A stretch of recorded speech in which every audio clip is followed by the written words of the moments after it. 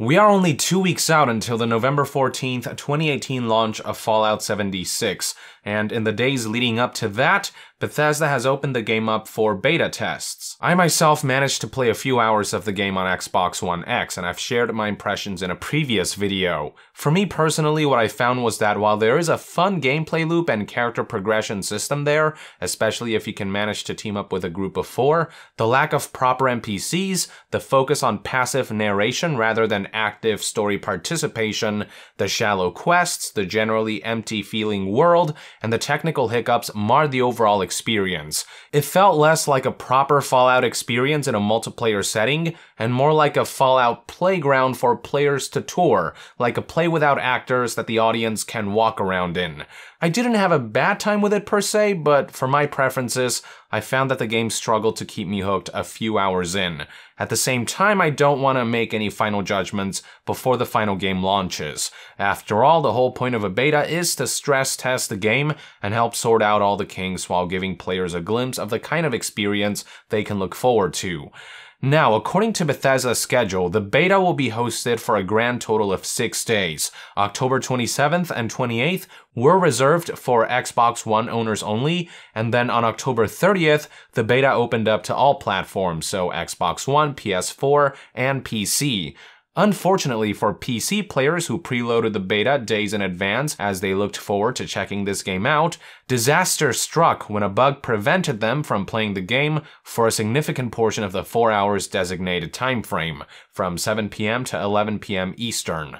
The bug in question, according to a multitude of playtesters, caused the Bethesda client to delete Fallout 76's beta files, which are a whopping 50 gigabytes in size. The whole point of allowing players to preload the beta was so that people wouldn't waste precious time downloading files and instead would be able to dive right into the game as soon as servers went up. But as a result of this bug, when PC players tried to log in, they found that all 50 gigabytes worth of game files had for some reason been deleted, forcing them to re-download everything. Now, some people may have been fortunate enough to have fast enough internet to be able to re-download the files and still play a good chunk of the beta, even if 1 or 2 of those hours might have gone to waste. But others who only have access to slower internet speeds may have found themselves missing out on the beta outright, unable to download 50 gigabytes in time. There were also reports of people who did have fast internet, but for some reason, when trying to re-download Fallout 76's game files following the deletion bug, the download speed for Bethesda's client slowed to a crawl. So even PC players with good internet speed might have missed out on most, if not all, the beta for October 30th. News of this incident began to spread like wildfire across the internet, as a bug of this nature is unprecedented and unheard of. Bethesda obviously caught wind of this and began warning players through their Bethesda support Twitter page, which posted foreboding warnings such as, "We are currently investigating login issues with the Bethesda Net launcher. Thank you for your patience." And PC Fallout 76 beta players, "We are aware of an issue with the client and are investigating. Do not click any buttons on the client for the time being." The Fallout official Twitter page then tweeted, "We are actively investigating an issue causing PC players to re-download the Fallout 76 beta. If you see a progress bar, please allow the download to complete. Thank you for your continued patience while we work to resolve this issue." When the 4 hours beta session finally came and went, once the dust had settled, Bethesda tweeted about how they would be making it up for those who may not have been able to enjoy the game that night, tweeting the following, "We know some users have been forced to re-download the Fallout 76 beta, and not everyone will be able to enjoy the game tonight. To make good, we'll be extending the beta for everyone on Thursday, November 1st, 2 p.m. to 11 p.m. Thank you for your patience."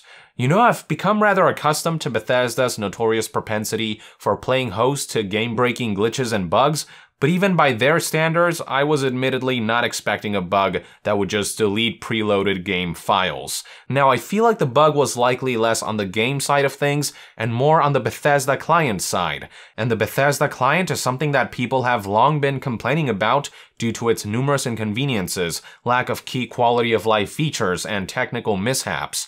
Bethesda's keen on following in the footsteps of companies like EA and Activision by confining their game releases exclusively to their proprietary proprietary client rather than putting their games out on platforms like Steam, where most PC players congregate, but this endeavor has proven to be more of a hassle than anything for consumers, especially because the client is so lackluster and unrefined.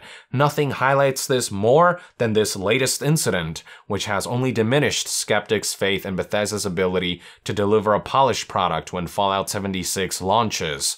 Then again, Bethesda is making up for it by extending the beta on November 1st, so instead of a 5-hour session, players will be able to enjoy the game for a whopping 9 hours, so that's good. It's also worth noting that this is a beta, so as frustrating as this whole ordeal might have been to some, I say it's certainly better to catch this bug now than when the game launches. The whole point of a beta is to search and destroy instances like this, so as long as something like this doesn't happen in the final version of Fallout 76, it's good to just get this stuff out of the way now.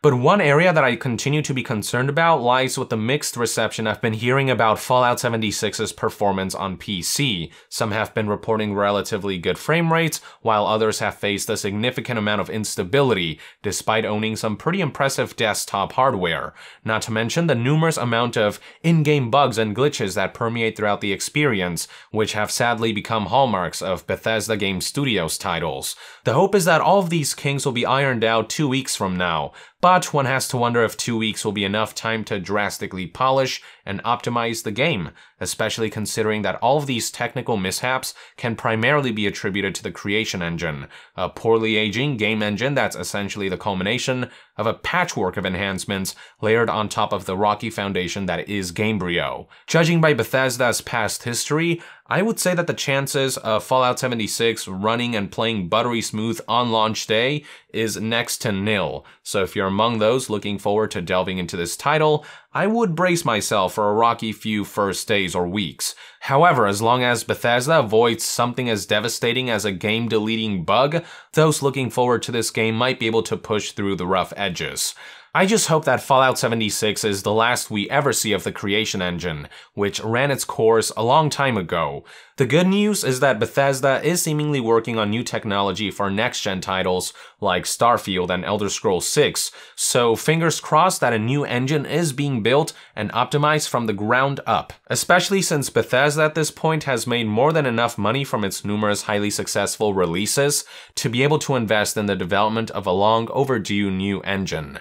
While they're at it, they should fix their Bethesda client and put more attention onto its features if they wish for players to come to terms with their decision to stop releasing their games on the more stable Steam platform. These are one man's thoughts and opinions anyway. I'd love to hear what your experience has been with Fallout 76's beta on PC in the comments below. With that, I would like to end this news update. Thank you for tuning in. If you enjoy my content and would like to support this channel directly, consider donating on Patreon. And to be further updated on all things gaming news, reviews, and discussions, stay tuned right here on Yong Yeah. I'll see you guys next time. Yong out.